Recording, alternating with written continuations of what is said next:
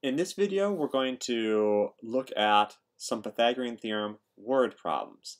Now, some students do have trouble with word problems in general, get confused about reading through the context, but the nice thing about Pythagorean Theorem word problems is they generally allow me to avoid what made Pythagorean Theorem problems trickier in some of the previous videos.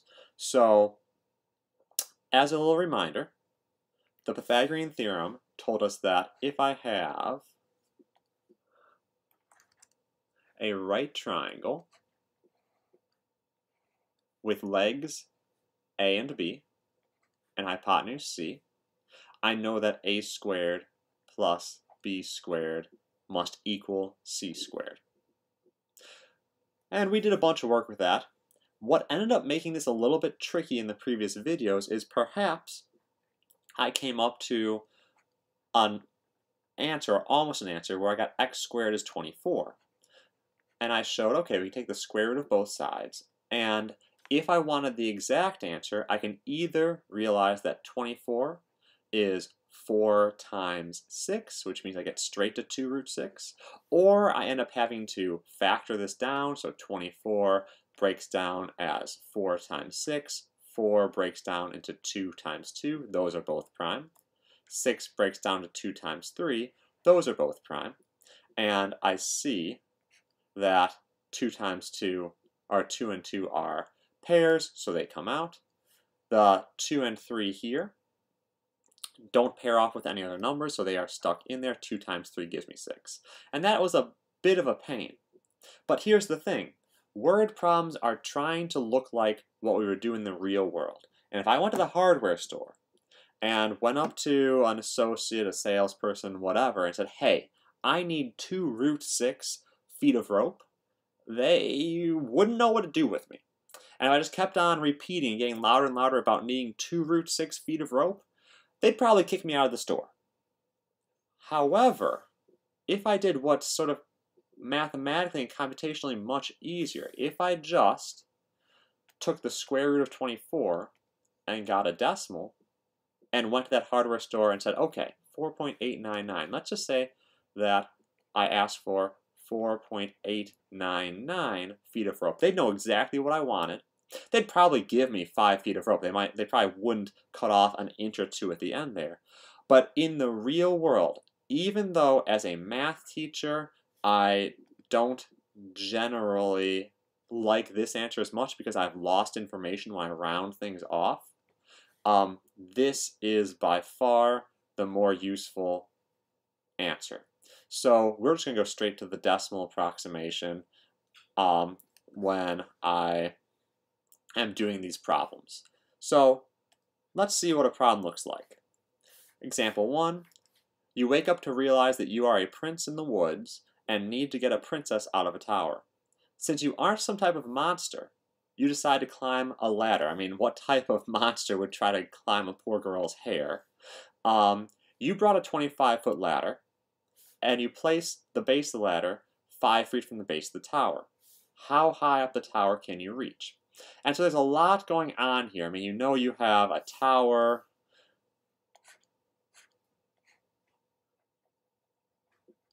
There's probably a window over here with some girl in there that you don't want to climb her hair.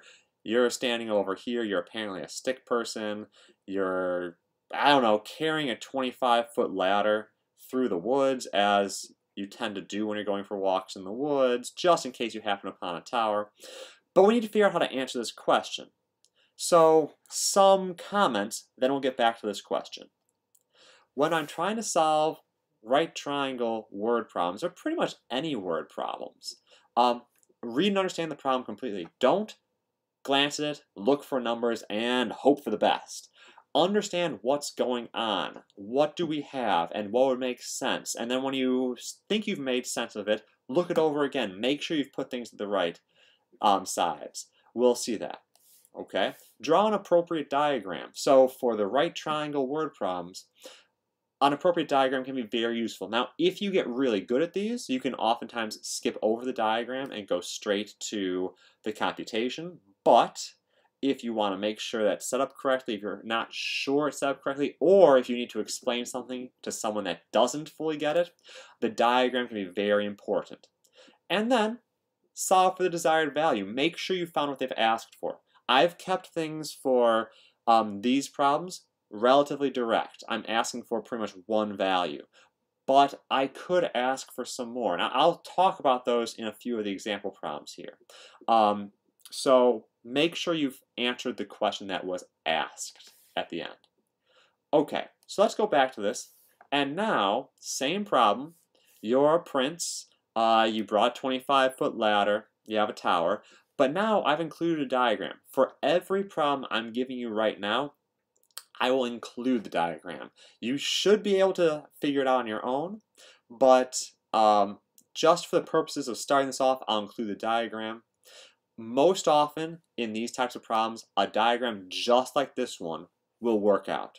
So what we have here, okay, let me get a nice gray for a tower. We have a tower right here. So we have the window of the tower. Hopefully the window is right here, so your ladder reaches. We have, you know, nice little castellation, crenellation at the top. Okay, you know, nice stone tower. Okay. We have you. We will make you green because, sure, why not? Okay, and now, think this through. The tower's here. Where would the ladder be? The ladder's not going to be right here. The ladder's leaning against the wall. So my ladder is going to be right here.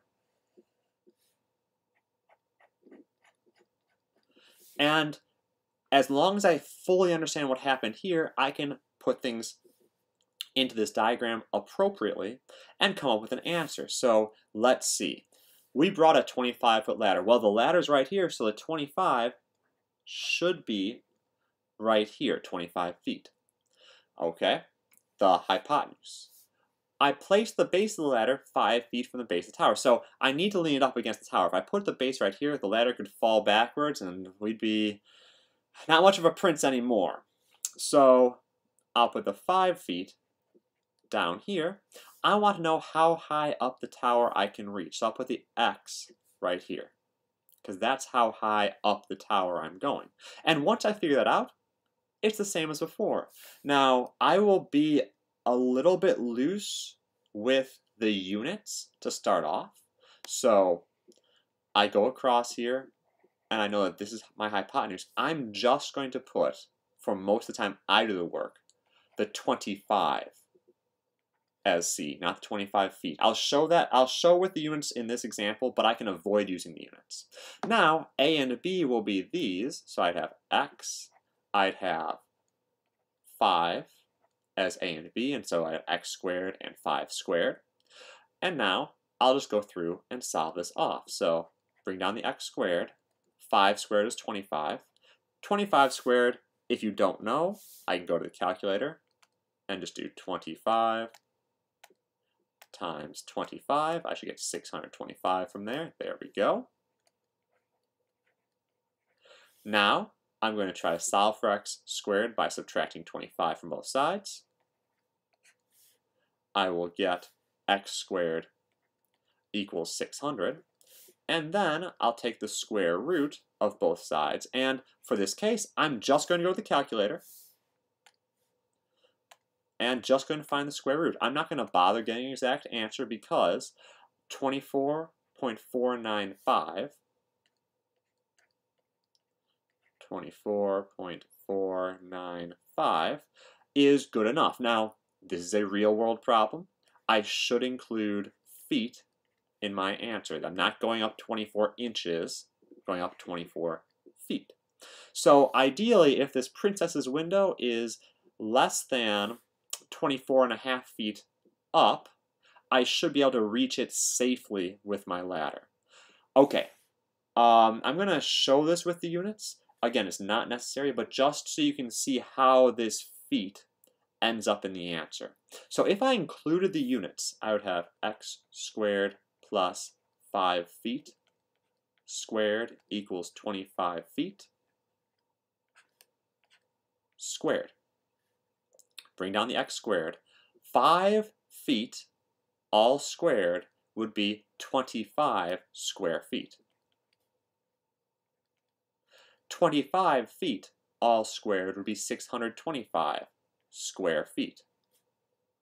I would subtract the 25 from both sides, just like I did here, and get x squared equals, since they're both in feet squared, I can combine them, so 600 square feet.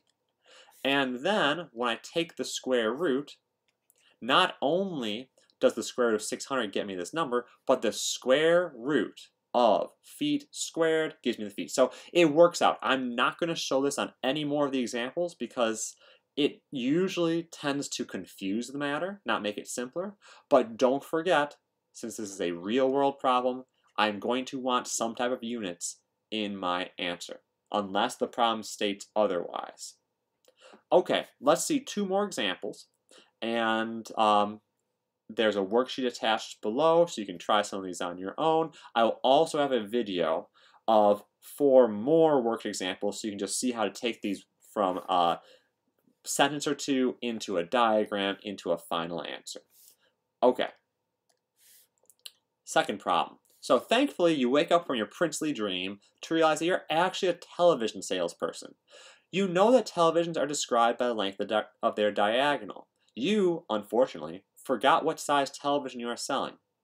You measure the screen and see that it is 48 inches wide and 27 inches tall. What size television are you selling? So, in here, let's look at this. Now, if you didn't know, now you know that the televisions, when they say like a 55-inch or 60-inch television, they actually measure this diagonal length right here. And that's the longest length on a television screen. So it gives me the biggest number, which people like big numbers for screens. I don't know.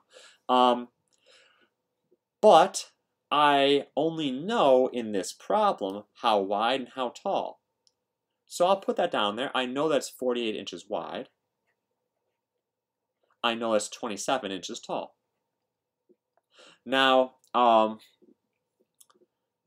don't know why in this problem you didn't just measure the diagonal and get the answer, but apparently you didn't. But notice, when I have a rectangle, if I have the diagonal, it just cuts it into 2 right triangles. And for this, I want to find the diagonal length. That's this x right here. So I'll just do Pythagorean Theorem, and notice I first find c, so go across the right angle. C will be x, so I'll have an x squared by itself. And a and b doesn't matter, so I'll put 27 squared plus 48 squared. I'll go to the calculator to figure out what 27 squared is. That's 729. And also figure out what 48 squared is. That is 2,304. I'll add these 2 numbers together.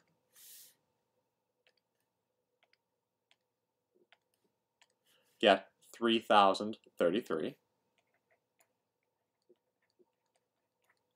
And then, to solve, I'll take the square root of both sides. So the square root of 3,033 is 55.073.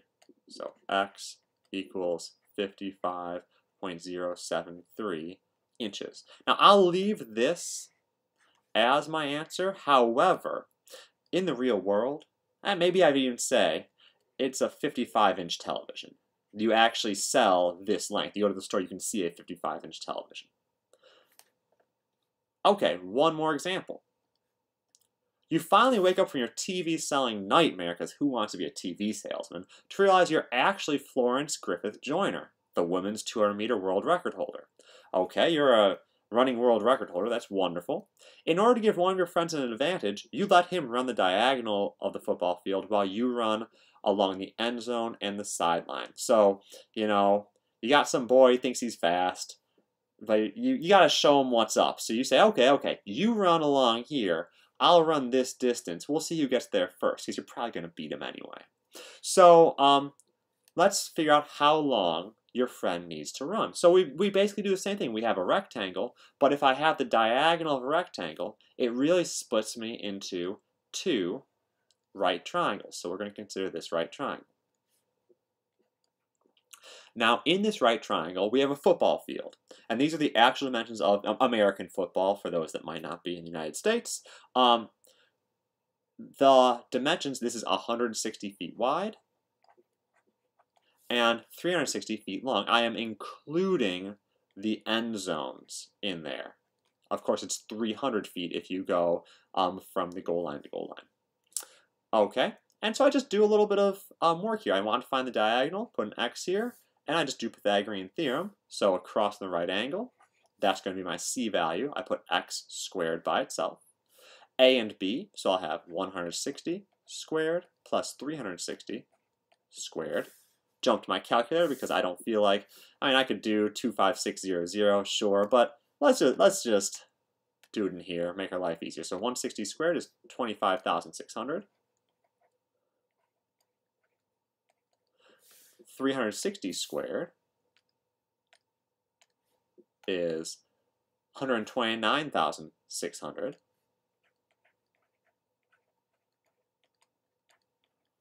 Okay, add these two together. So 129,600 plus 25,600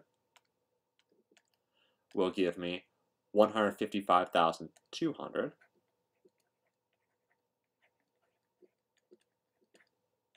And to finish it off, we'll take a little square root. And I get about 393.954 feet. 393. I think it was 954. Yes, it was.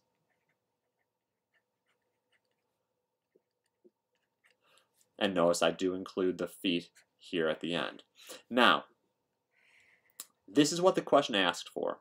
I did say that sometimes they could ask for more. So perhaps what might be more useful to you is knowing how much further you're running and still beating your friend.